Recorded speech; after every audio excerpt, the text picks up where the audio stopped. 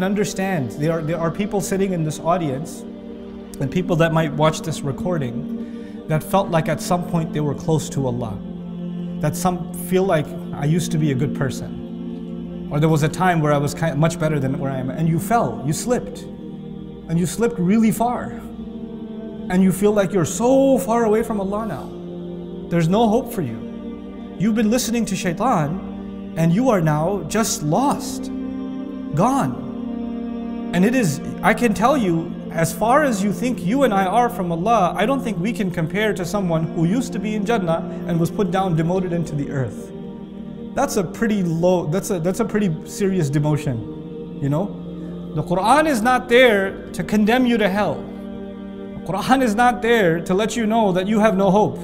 The Quran is Allah's promise that you and I, no matter what mistakes we've made, no matter how far we've fallen, no matter how lost we feel we are going to be like our father. We are not going to be like Iblis. Iblis, and ablasa as a verb even in the Arabic language, it means to lose hope. One of the meanings of Iblis is to lose hope. We will not become hopeless. We are going to maintain hope first and foremost in ourselves. When you start telling yourself you're a lost cause, I'm just a bad person, what can I do? When you start saying that about yourself, then you have actually followed the sunnah of Iblis. He's accepted about himself that he's evil. But human beings have been given the opportunity. You will make mistakes. Kullu bani Adam khatta'un. All children of Adam are going to make mistakes repeatedly. Khatta'un actually is different from khati'un even. The Prophet ﷺ says they'll keep making mistakes. It's not even that you make a mistake once. You're like addicted to making mistakes. I'm addicted to making mistakes. And yet, those who keep on making mistakes, the best of them are the ones who keep coming back to Allah and keep coming back to Allah and keep coming back to Allah. This is the month that was given. This month is celebrating that opportunity to come back to Allah, because this is when Allah threw His rope down, His Quran down, His words down, that can keep us always and always connected to Him. You know, when you really miss someone, you want to call them. You want to hear their voice.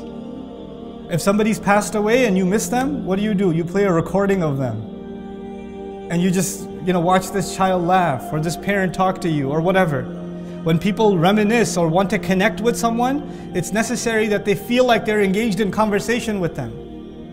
When we feel far away from Allah, we need to be in conversation with Him. We want to hear His words, and that's what Allah gave us, His words. That's what He gave us, subhanahu wa ta'ala. This is the month, this is an opportunity of a lifetime. It's something so beautiful that Allah Azza wa Jal gave to us, that He, and the one who caused Adam alayhi salam to slip, He chains him up in this month. He puts him on the side, so you will not be distracted again. There will be nothing between you and Allah's word. You will be connected to it. Subhanallah.